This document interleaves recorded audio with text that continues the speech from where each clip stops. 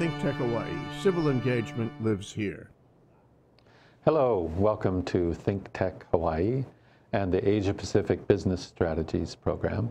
My name is Michael North, and with this program we try to highlight some of the leaders of Hawaii's society and industry and culture so that we can understand better Hawaii's role in the center of the Pacific, looking in one direction to the Americas and in the other direction to Asia.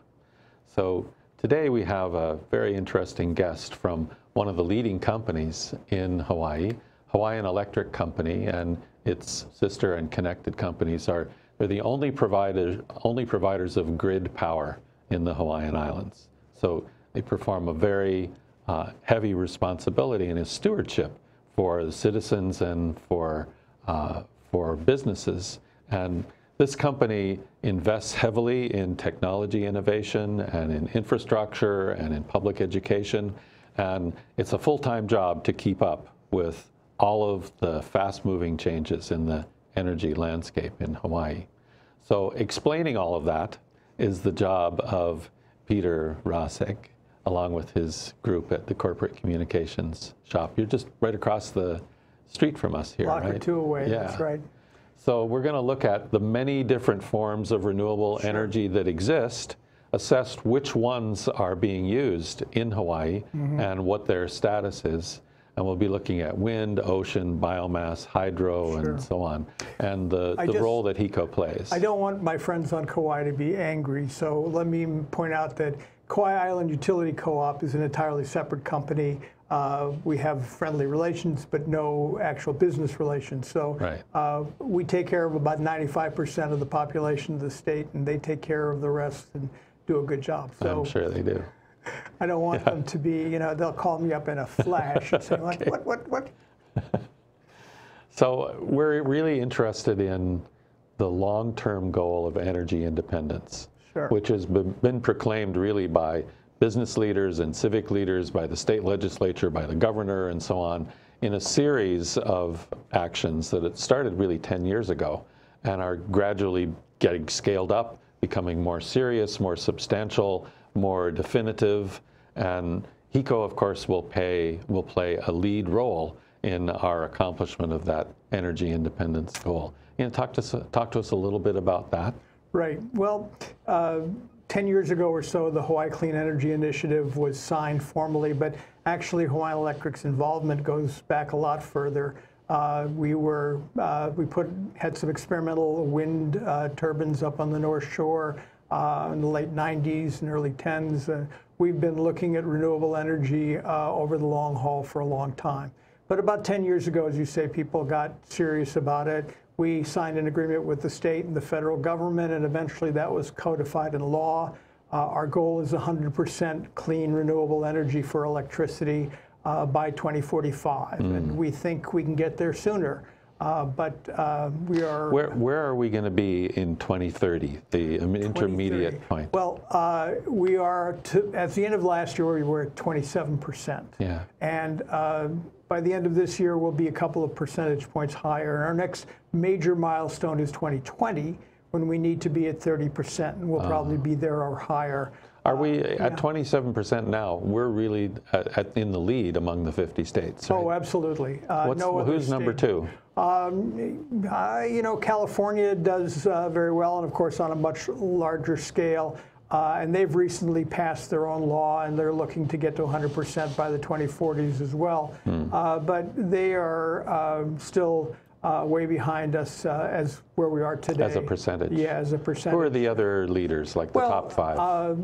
Nevada is also very strong in Arizona. They have a lot of solar at their disposal. Some of the northwestern states where they can use hydroelectricity, which counts as a renewable, although some people prefer not to count it because it doesn't. It's the oldest renewable. Well, it's been around for 100 years, right? And it has, the dams that make it possible are not necessarily environmentally friendly. But without getting into that, Florida does very well. And some of the surprising states, there's a lot more solar in Minnesota than you would expect. Yeah. There's a lot more solar in Sweden than you would expect, well, too. yeah, that's People true. think of, well, it's dark there. How can there be solar? Right. They do solar and they do a lot of wind, and of course they have hydro as well. Yeah. So every place is different based on what the resources they have are. We have great resources, as we're going to discuss. Yeah. We have wind, we have sun. We don't have a lot of running water, but we have a little. So we're in an ideal position, and the prices for a lot of these things are coming down very rapidly, where the price of oil has been stable for a few years, but is kind of inching up now as well. So, you know, we're in an ideal position, but it's not just about the generation, it's also about preparing the grid, preparing our energy management systems to accommodate all these various different kinds of energy. The smart grid. Smart grid, exactly. In the old days, when you had basically power plants that you could turn up or down, it was not simple, but it was very predictable, okay? Right. But when you have wind, when you have solar that are variable, unpredictable, bad weather, and all of a sudden your solar's not giving you the power it used to. Yeah. Today is a perfect example. It's raining. Yeah, but there's still solar energy. There's still coming. Solar, but it doesn't reach the, you know, the capacity that you'd hope. So, but it's not zero. It's not zero, definitely not. During the day, it's not zero. And energy storage is also a very big function that's now coming into its own. It's always been too expensive. It's still expensive, but for example, we're in the process of signing contracts for 7 new solar facilities on all 3 islands that all have storage. So that energy that is produced in the middle of the day will be available at 5, 6, 7 at night. And that's huge, because that's been the stumbling block for solar, is that you can only use it when the sun is shining or during the daylight hours, and this will make a huge difference. So we have an overview video about renewables from HECO that I think puts things in a nice visual frame. Great. Can we have a look at that video, please? I'll learn something, I'm sure. What does a green future for Hawaii look like? Our state has committed to achieve 100% renewable energy, and we've already made a lot of progress. A smarter and more efficient grid is being developed. It'll help us safely and reliably integrate even more clean energy from many renewable sources, including rooftop solar. And as an option to rooftop solar, you may buy an interest in the electricity produced by a renewable energy project, like a solar or wind farm. With more clean energy coming into the grid, driving an electric vehicle makes more sense than ever. It's a great way to save money and go green. EV owners can charge their vehicles when rates are at their lowest. And EV charging stations are being added throughout the islands. The Hawaiian Electric Company support a green future for Hawaii to reduce our dependence on imported oil and your total energy bill. Find out more about clean, affordable, renewable energy at hawaiianelectric.com/ourvision. So Peter, there's the overview. Now I want to break this down a little bit, piece by piece, and talk about the role that each one of these has or doesn't have in the energy spectrum for Hawaii.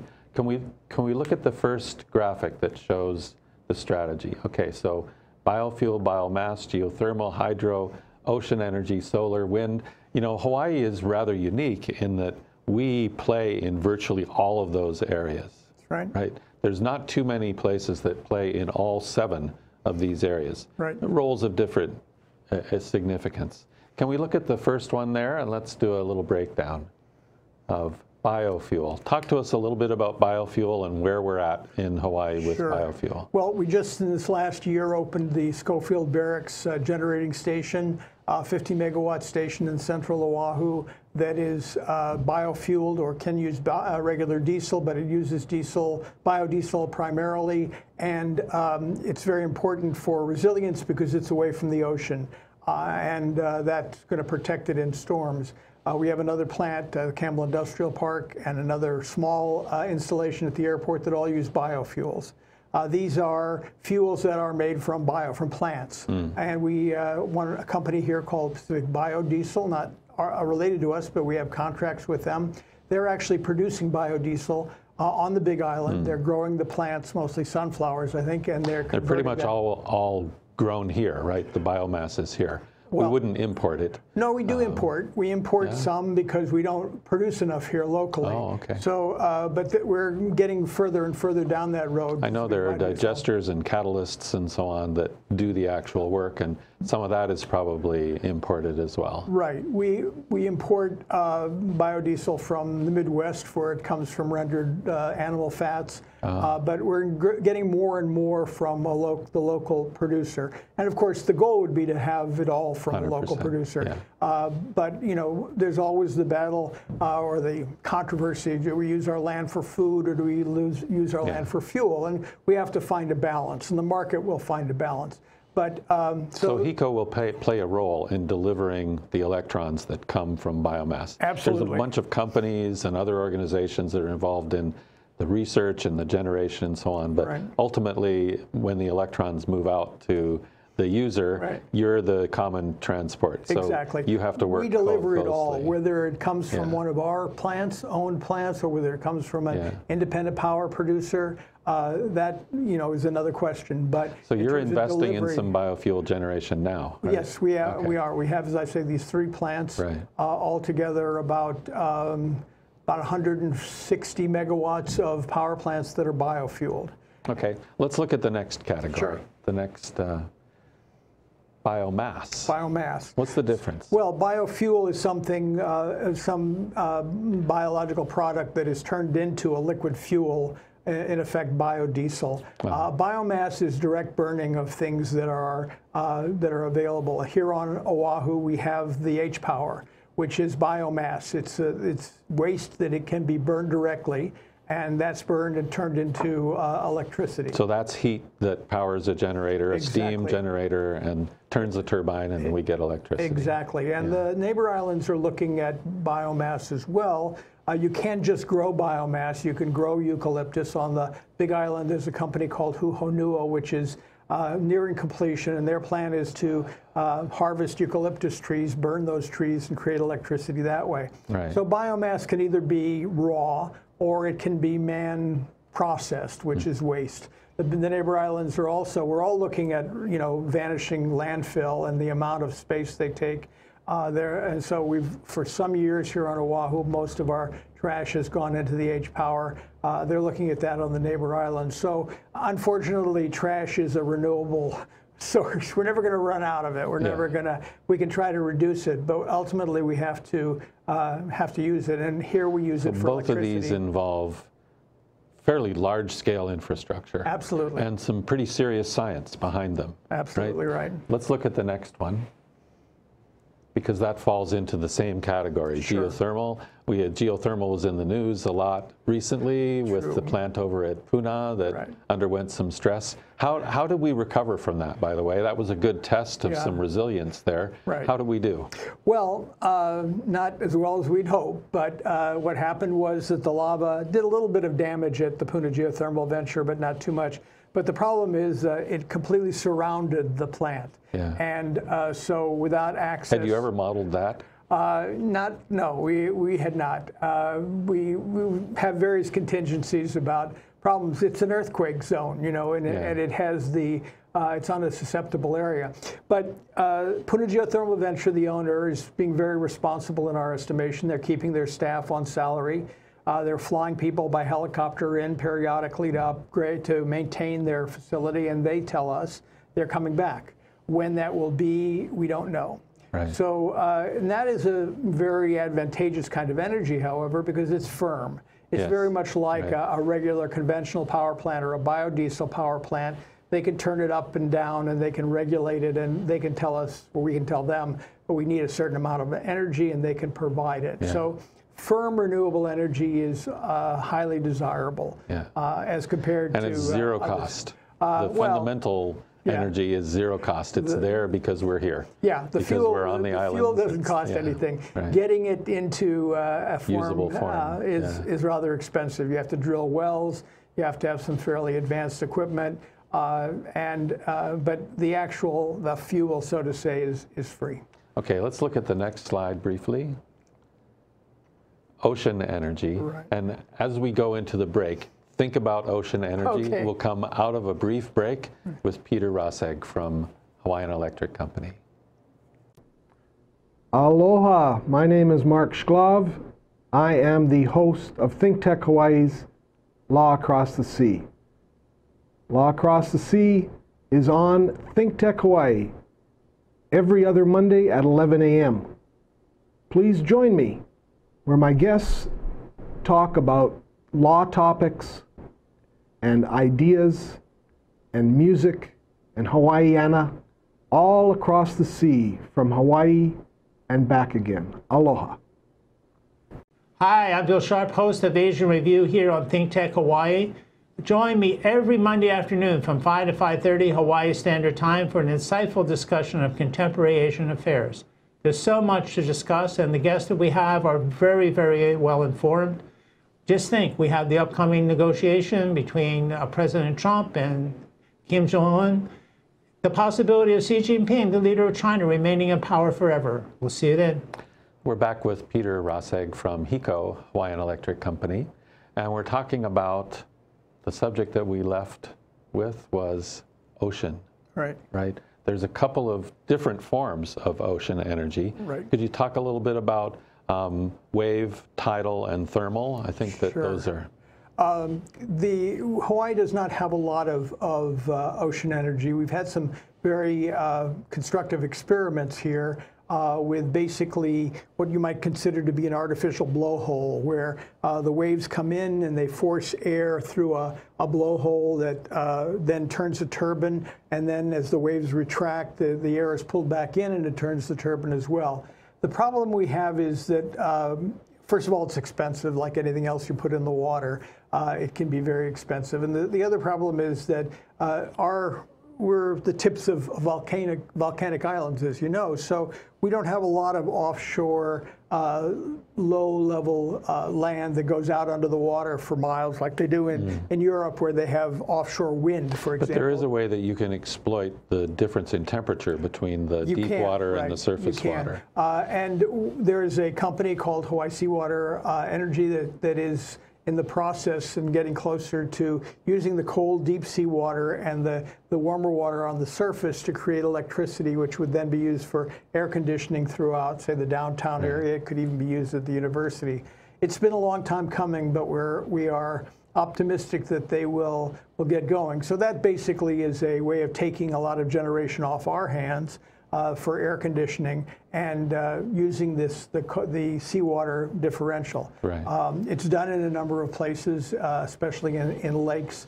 And we have some companies here that are specialists in underwater piping and moving water around. So we're optimistic. We signed up our building downtown, and we are looking forward to the idea that a very large amount of air conditioning load downtown, perhaps Waikiki, perhaps at the University of Hawaii, could be removed from our system. And if we don't have to generate the electricity, well, we get closer to 100% renewables.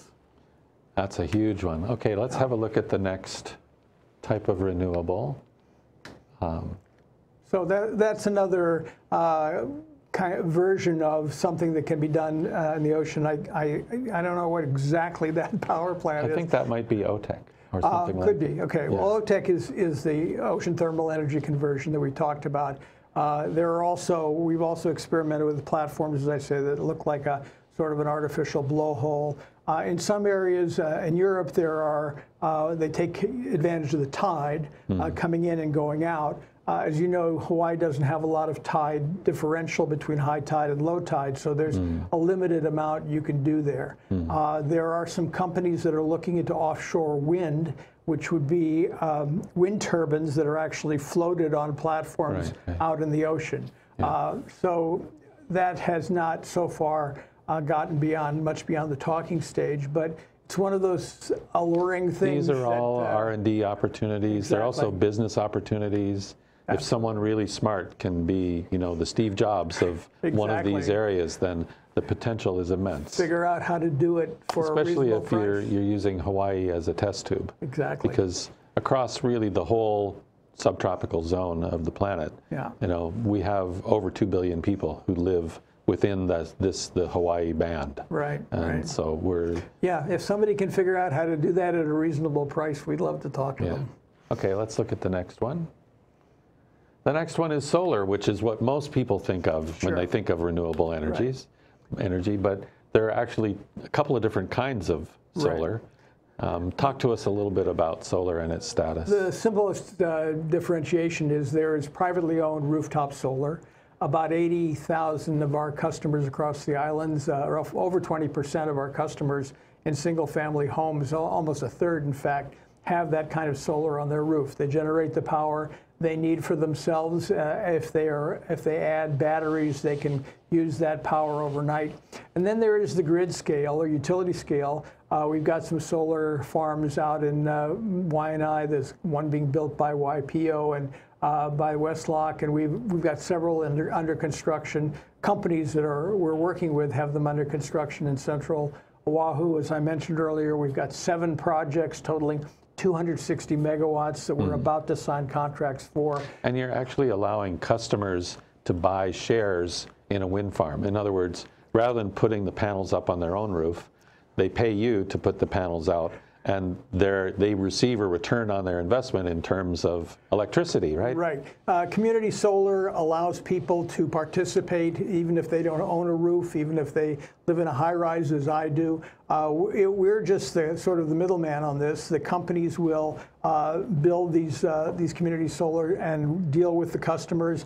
Then the companies will tell us if so-and-so gets a certain amount of credit, take this money off their bill because they are participating in this community solar project. And that's coming along. We have a dozen projects that are now going through our reviews and to make sure that we can accommodate them on the grid. And within what I hope is a few months, we'll be able to say, okay, these are ready for customers to participate. That's a really complex proliferation of a lot of different technologies and economics and grid distribution methods and so on. Right. All of this really has taken place within the last 15 years at the outside. Absolutely correct. Virtually none of what we're talking about right now existed except in concept 15 years ago. Not at scale. It existed in a laboratory perhaps, or existed in a, we had these demonstration wind turbines up on the North Shore in the 1990s. And then of course the price of oil fell and the economics went out of it. So these things have been in the laboratory in many cases for many, many years. A wind turbine is not new. One of the earliest let's look at the last one here. The last type of energy, right.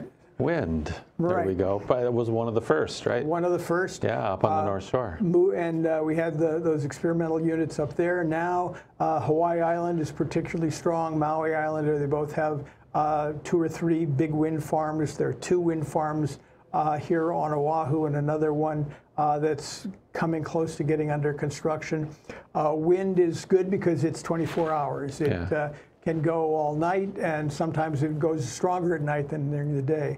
Also, the Hawaiian Islands are blessed not just with wind, but with a very uniform kind of wind, so that it's very much more dependable than in other areas. Right. We can't do very much, as I mentioned, with offshore wind because the plates, the surface of the ocean goes down too quickly. But unlike Europe, so you go to Denmark or someplace, they have a shelf under the sea that goes out for miles and miles.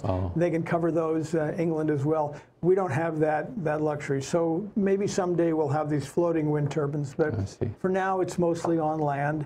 We're going to see some more on. What's the balance relative between solar and wind in terms of total generation right now? Well, in terms of total generation, that's a tricky one because the wind goes 24 hours, solar basically just during the day. So although there's more solar capacity, the amount of energy being pumped into the system by the wind is probably roughly equal to what we're getting from solar right now. But solar will continue to grow, and wind, there are not too many places that you have the land and you have the public permission and the community willing to accept a wind farm. So the wind is will be reaching its peak, we think, in the next few years, whereas I believe solar and storage will continue to grow and will really be the main source, along with the biofuels. What comes to mind is a tapestry here. Right.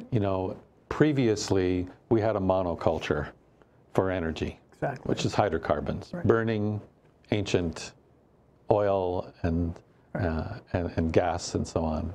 Now we have many different pieces of the puzzle. No one is enough to provide all of our generation. Right. So we really need to, the hidden element, the eighth element of all of these is the brain power to tie them all together, right? And the creativity. Yeah, that's why we talk about a portfolio. We will never again allow ourselves to be so dependent on one source of energy as we now are dependent on oil. Same thing for transportation, of course. You know, electric vehicles are coming along. We're seeing some electric buses, electric cranes at the waterfront that are replacing diesel cranes.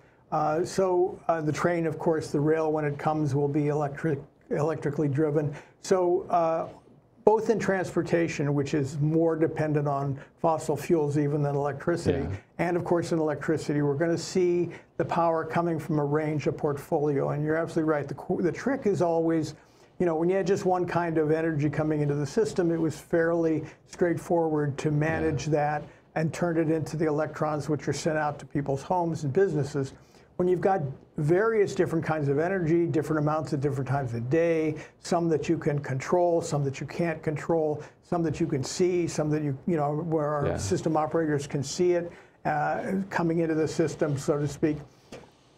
All of these things have to be balanced, and we have the computers to do that now, but we have to install the systems, the smart grid, the energy management systems to make that all happen. And the final element, smart grid is really, the final element is what we call demand response, which is a kind of a funny name, but you know, customers can participate, will be able to increasingly participate in helping us to stabilize the grid by having equipment that either stores energy on the premises or allows us to turn off some of their energy for a period of time.